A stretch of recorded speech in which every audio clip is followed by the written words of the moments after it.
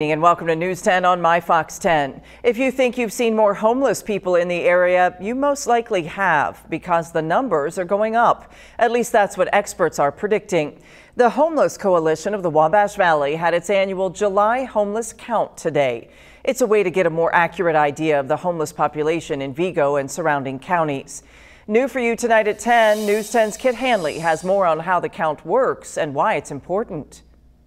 The Homeless Coalition of the Wabash Valley had its annual July homeless count on Wednesday. The coalition is made up of different Wabash Valley agencies, Mental Health America, Hamilton Center, Reach Services, and Catholic Charities, just to name a few. They do outreach at soup kitchens, libraries, substance abuse programs, and campsites to get a head count.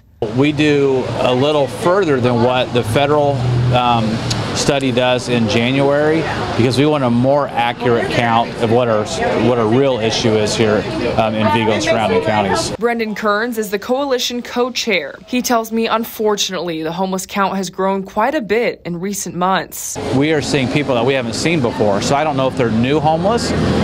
We do know that we have people coming from outlying areas because we do provide so many good services. He said providing good care can come with a price. If you're providing good services, people know that they're going to be coming here.